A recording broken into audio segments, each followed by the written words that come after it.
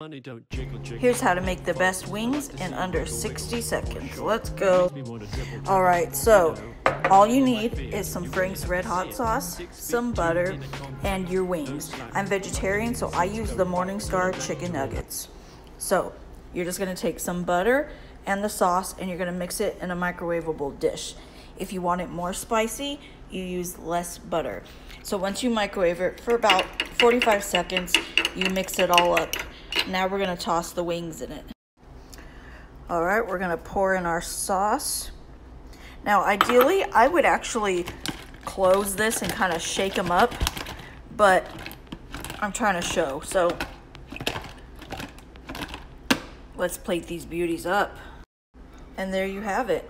I like to top it with a little garlic salt and lemon pepper, but enjoy. Bye.